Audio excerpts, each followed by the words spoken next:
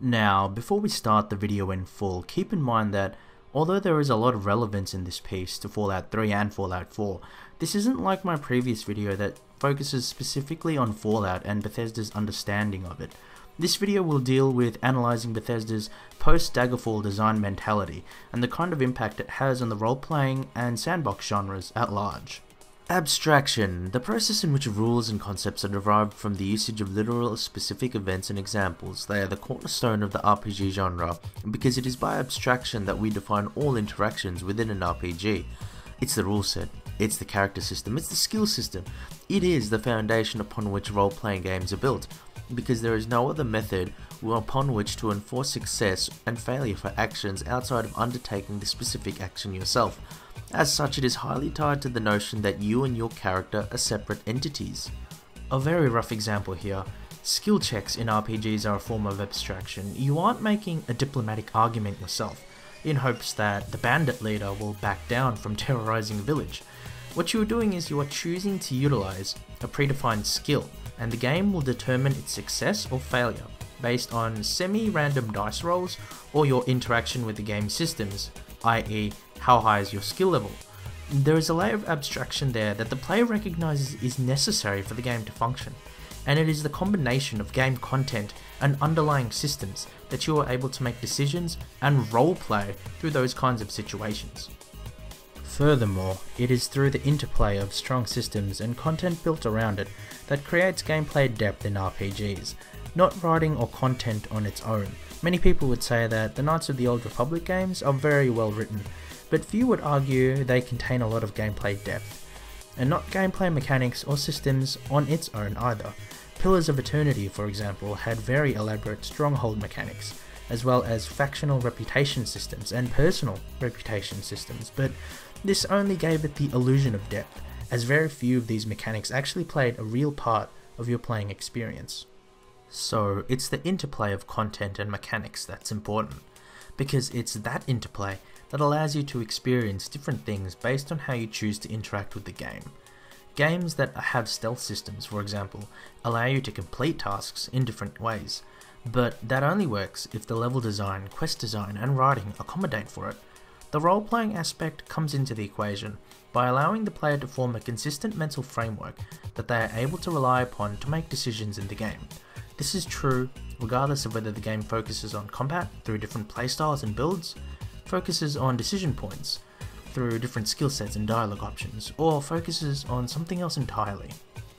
So to summarize, it's the combination of gameplay content and gameplay systems that creates depth, and a focus on logical abstraction is absolutely critical in ensuring that the players are able to reconcile otherwise unrealistic gameplay content or gameplay mechanics, so that the suspension of disbelief isn't broken. Think of the idea of attributes. Having a statistic for physical strength or agility isn't realistic, but it's logical in the sense that you can understand what it means and what it represents in the context of the game. So why is this important? Well, it's quite simple really. Bethesda hates abstraction that leads to complexity in game mechanics. Sometimes this can result in positive changes. Removing 2-hit percentages in games that utilize real-time action combat, like they did after Morrowind, is such a change. This is because enforcing 2-hit percentages without also providing adequate visual feedback for the hidden dice rolls directly contradicts the player's input, and as a general rule, that's something you never want to do. They probably could have made a system that works with the dice rolls if they made combat slower, weightier, and added dodging animations for missed hits, but most of their action RPG contemporaries opt for removing dice roll combat as well, so I'm not going to fault them on that. I mean, overall it was a positive change. However, other times can demonstrate that the changes aren't so positive, like removing the entire skill system in the lead up to Fallout 4's release. Fallout's special system had layered character progression and abstraction systems. The first layer had special or attributes, the second layer had skills, and the final layer had perks, and each of these represent a different dimension of a character or person. The original games and New Vegas had traits as well, which were pretty nifty, but not really relevant to the discussion. The attributes of special represented a character's baseline physical and mental characteristics. Strength, perception, endurance, you get the idea. Skills, meanwhile, represent the range of actions that they could undertake, as well as their proficiency in such: speech, small guns, first aid, etc, etc. Whilst perks represents the final layer, extra touches that made your character unique. By merging them all into the one system, the ability for meaningful character customization has diminished. Did you enjoy, for example, dialogue skill checks where you demonstrated your handyman skills, your haggling abilities, or your scientific knowledge? Or did you enjoy going out of your way to make a flirtatious heartthrob or even a gay or lesbian character for the explicit purpose of having unique dialogue options? You did? Well, that's too bad. I mean, who needs character customization in an RPG anyway, when the protagonist is voiced? Sorry if that sounded a bit snarky, but that's just one example of why RPG mechanics and complex systems of logical abstraction are important. So, why does Bethesda hate abstraction? Mainstream appeal. It simply comes down to the ability to move more copies and relate their marketing to the largest possible audience. Abstraction in role-playing games appear in the form of numbers, mechanics, and systems that remind the player that they are interacting with the game. We've all heard of the derogatory comments about spreadsheet RPGs, and that's really what it boils down to. Bethesda's entire marketing angle is hinged on the idea of selling an experience. It's not a game, it's an experience. The appeal of a fantasy spreadsheet game is somewhat limited, but the appeal of an open world fantasy experience where you can do anything, go anywhere, now that is much larger. I mean, see that mountain? You can climb it. In this scenario, the role-playing genre is merely an anchor upon which Bethesda can promise a unique experience. This is why Bethesda games feel less and less like RPGs to classic RPG fans when each installment of their games come out. Now, contrary to what some people might say or think, it's not necessarily the wide mainstream appeal that makes the shallow sandbox experience a somewhat cancerous philosophy for the genre. I don't begrudge a company making popular and successful games. Clearly, it's a winning formula for Bethesda. But what I take issue with is how Bethesda chooses to go about getting that audience. You can get married in the game, and I had decided to marry this one woman who was my friend. And I had forgot that I had done this radiant quest for this other guy, who it turns out had liked her. I turned around, and as she was standing there, I saw another door open to another bedroom, and the other guy walked out. If you make him like her, he then visits her every day, and doesn't care if she's married. By removing abstraction systems and RPG mechanics from each iteration of a series, what then needs to happen to keep the same level of quality is to fill it with handcrafted content that demonstrate an attention to detail. In a very broad sense, this refers to the sliding scale of content versus mechanics, with say, Mass Effect on one end, while having Mount and Blade on the other. In the Elder Scrolls series, this is most profound in the transition between Daggerfall to Morrowind. Daggerfall had a plethora of mechanics, factional gameplay, focus on randomness, and had an absolutely massive landmass that encouraged a genuine sandbox experience. This was scaled down immensely for the more tightly designed and more reactive Morrowind. Now, speaking from a personal perspective, Morrowind is still very enjoyable, despite suffering many of the same issues that its successors have and having many issues by itself.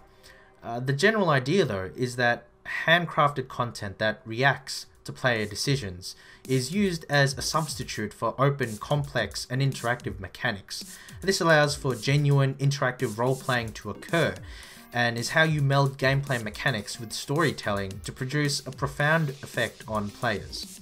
In the hands of a truly skilled developer, it is possible to leverage world design, content design like quests, writing, etc., and atmosphere, along with game mechanics to portray an internally consistent universe.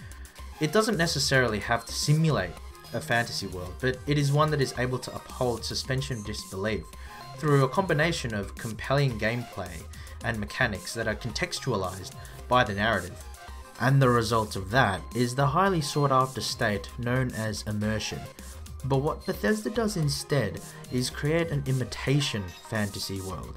They do this through simulationist mechanics that operate only on the game's outer surface, as well as through modular design. And the result of that is a world which, on first inspection, promises meaningful experiences, but delivers on little because there is no real depth to it. It neither has the systems of abstraction that provide interactive role-playing mechanics, nor the strongly designed content that takes advantage of said mechanics to be a truly powerful role-playing experience. How many times do you hear gamers, journalists, and even developers sometimes beg you to use your imagination to paper over the logical gaps and holes in Bethesda's writing and world design? Since Fallout 4's launch is imminent, I'm just going to address this briefly. Now, I'm not going to spoil the ending for anyone, but Pete Hines, who is the Vice President of Bethesda, his comments on the Fallout 4 ending circulation on the internet is a fantastic example. On Twitter, he urged people not to worry about the spoilers because the world is big and you can create your own story. But the reason the spoilers have cut deep for many people, outside of the fact that it's a story spoiler for a game that people are excited about, outside of that, is because it potentially exposes the ending as weakly written and linear in nature. In essence, if the leaks are to be believed, it's ham-fisted and doesn't respect the player's choices over the course of the game, and it doesn't respect their intelligence in a general sense either. Of course, I may be jumping the gun here since the game isn't out and we don't know what the endings are in their entirety, so feel free to correct me and call me out if Fallout 4's ending sequence respects the player's choices over the course of the game, thereby making it the player's own story, and respects the player's intelligence by giving them a well-written resolution to the story. So yeah, if that happens, let me know. Now, to get off the subject of Fallout 4 and to talk about Bethesda's games in a more general sense, Bethesda games often have impressive feature lists compared to their RPG competitors. In the overwhelming majority of cases, these features are advertised and praised as quote-unquote optional content. However, they are made utterly unimportant to the experience as a whole as a result. Basically, they feature zero inherent meaning or depth to the greater game. Now, this is why I like to say that Bethesda games have breadth, but not depth. Features like marriage in Skyrim ironically divorced from the rest of the game. The mechanic itself is also quite shallow. You just wear a necklace and if the NPC likes you enough, off you go. It is a surface-deep system that is functionally equivalent to a mini-game, and Bethesda games are becoming increasingly filled with them. Todd Howard's cockledry anecdote plays out entirely in his head, and although unexpected moments and experiences like that can be very memorable, they are incidental rather than intentional on the game's part. As a result, they ought to be supported by a foundation of strong gameplay mechanics and content. However, Bethesda isn't selling games. They're selling experiences, and little anecdotes can help to sell that image to players.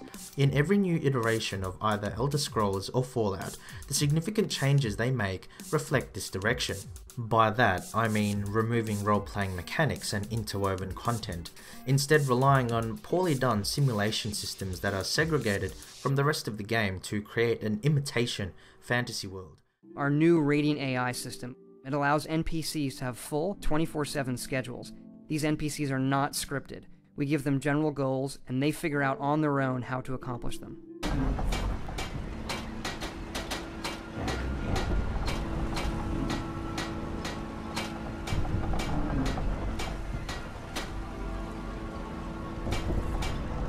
The result? Bethesda are creating hollow worlds. Worlds that require the player to find meaning and depth of their own accord. Admittedly, there is a lot of interesting lore shown through the texts and notes of Bethesda games, but how relevant are they to the actual game?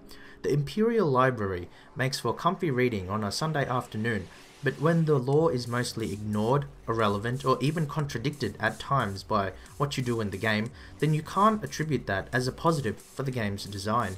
While all this might seem like a good thing, finding your own meaning, it actually encourages players and the media to view games with an uncritical eye. It's this attitude that enables Bethesda to violate basic narrative principles in the way they create their worlds. It even allows them to push the responsibility onto the player base for things that they should do themselves, such as maintaining suspension of disbelief, as well as maintaining a logically coherent in-game universe. The reason why this mindset is so bad and is frankly cancerous is because it conditions the audience into accepting blame when they are dissatisfied with the final product. When companies provide them with objectively bad writing and objectively cut down gameplay mechanics. They're told to quote-unquote roleplay and use their imagination, as if somehow it's the player's fault.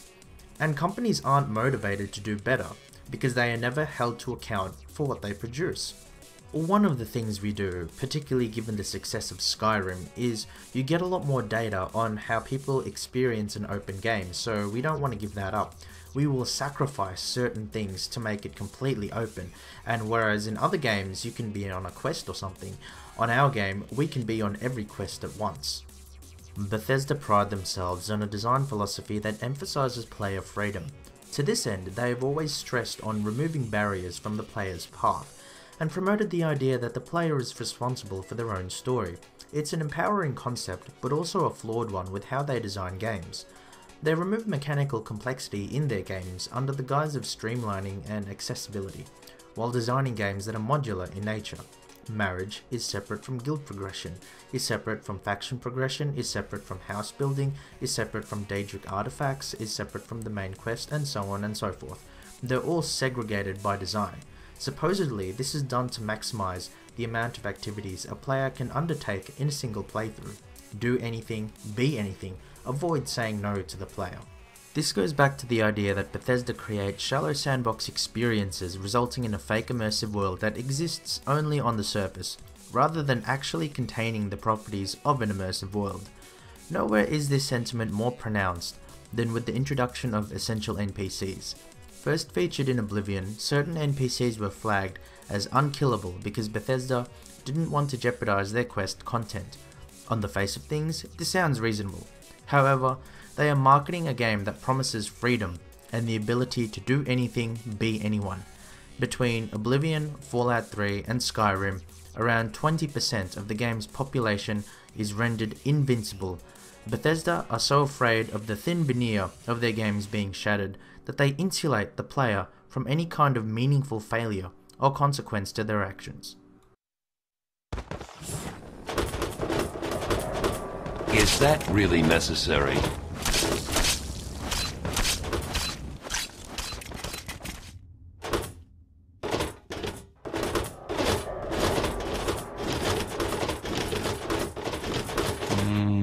No, I don't think you're him.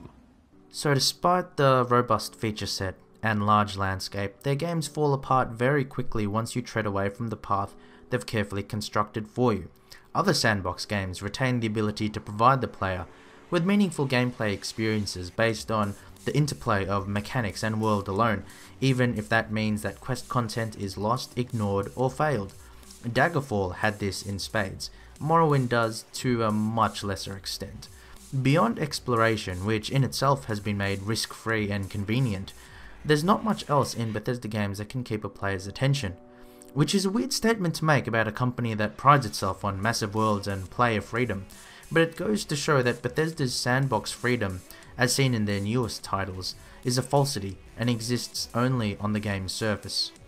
But it goes further than that. In post-Morrowind Elder Scrolls, this paradoxical obsession with risk-free player freedom has meant that Bethesda actively shies away from designing mutually exclusive content in meaningful ways.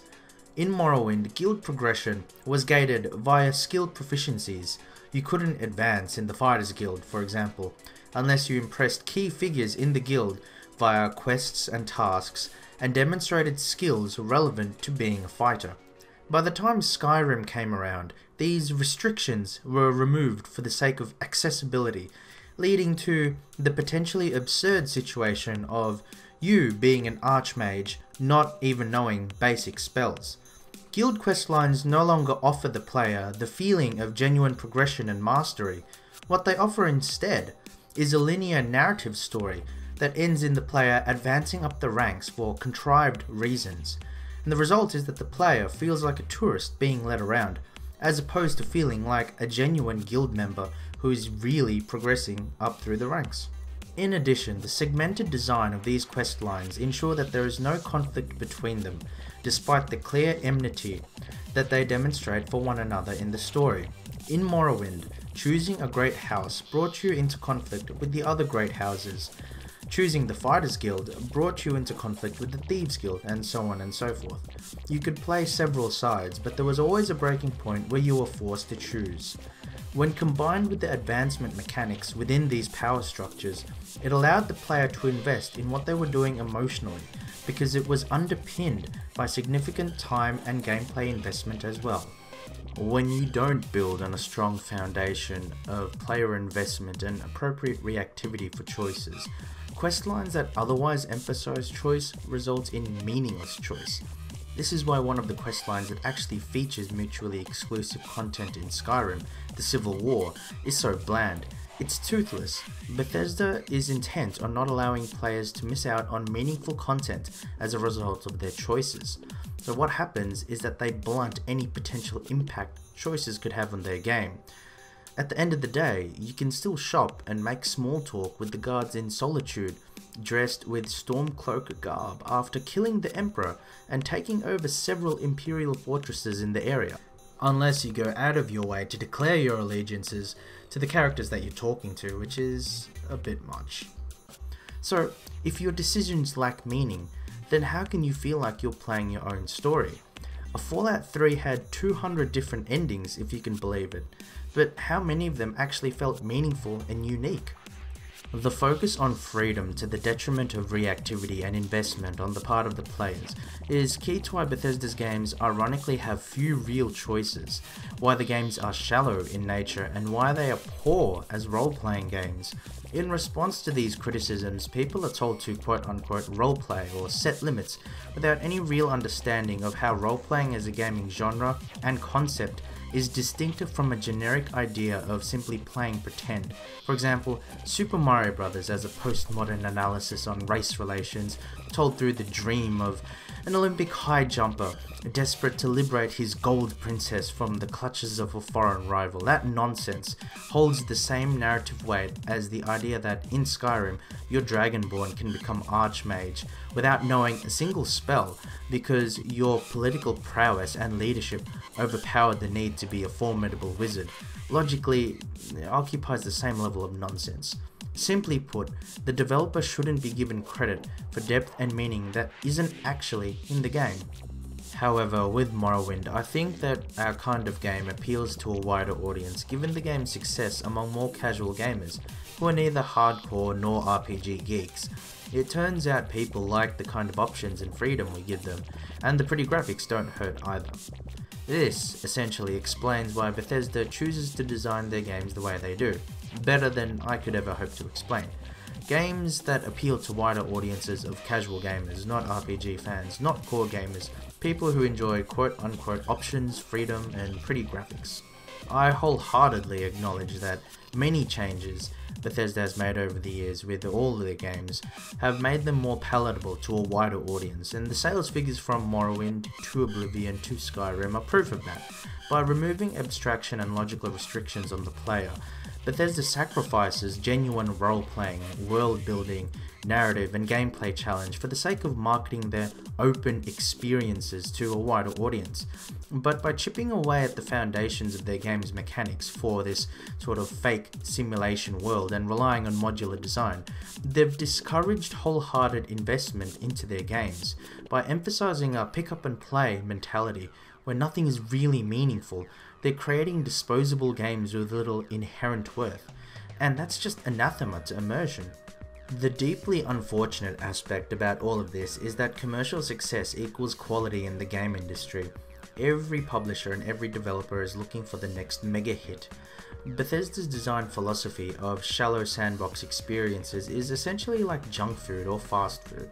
There's no inherent wrong in enjoying junk food. It's cheap, it's quick, it's disposable, it's popular, and it's tasty. However, you wouldn't claim that McDonald's is the best restaurant in the world, now would you? Or if you are an avid book fan, you wouldn't say that Twilight is the best book ever written. Yet this is what Bethesda games are to the role-playing genre. For all the vitriol leveled at the Call of Duty franchise in the gaming community, Bethesda makes the Call of Duty equivalents in the RPG genre. The problem is that due to Bethesda's success, we have seen a generation of game designers and gamers who are hoodwinked into believing that Bethesda's mindset of a shallow sandbox experience is the only way to create an immersive open-world RPG. For people who want to claim that Bethesda games are still hardcore RPGs because they still have stats or whatever, look, every game ever made can be boiled down to stats and numbers. That's just the nature of computer software, ones and zeros. What makes a role-playing game isn't necessarily its stats, it's how they're used and what they represent, basically the systems of abstraction. Now, if you hate traditional RPGs, or if you like the direction that Bethesda is going in, then more power to you. They do specifically what they do to attract a mainstream audience, so the people who support what they do vastly outnumber those who don't. I'm not going to deny that, not even for a second. I just happen to be part of that minority, and I hope that developers, designers, or gamers who read this or listen to this video can understand the perspective from which it is written before dismissing it as a whole. Because at the rate Bethesda are streamlining their games, Elder Scrolls 6 and Fallout 5 will become functionally identical to game series like Far Cry. When that happens, the only thing that makes Bethesda games RPGs at all is marketing, nothing more. Empty words of PR spokesmen and their paid for press. If you care about the state of RPGs as a gamer, that can't be good news.